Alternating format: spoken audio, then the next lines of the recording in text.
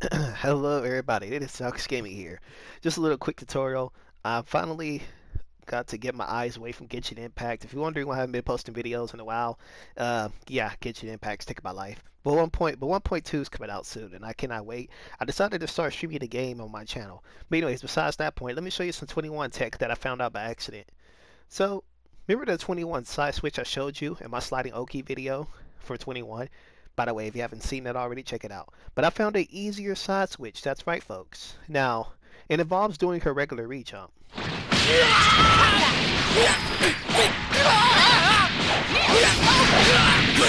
Pretty simple, right? All you want to do is just rejump. Is as you're doing this, you want to do light, medium, delay, light, light. It's pretty easy. Since the way her jab works, you have a lot of leeway. And you could technically switch sides at any point.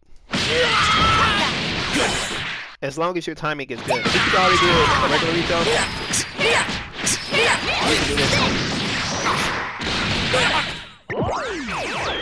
yes, my guys. Yes, sliding knockdown. Hooray. Yes.